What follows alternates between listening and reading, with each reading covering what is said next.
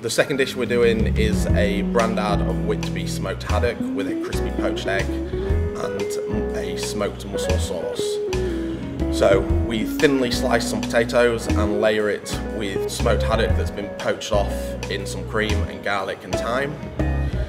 Then we layer that all together and bake it in the oven and press it and leave it to set, and then slice it into little squares. We top that off with a crispy poached egg, which will be served runny in the middle. So we poach an egg off and pan it in breadcrumbs, and finish the dish with a smoked cream sauce and fresh mussels.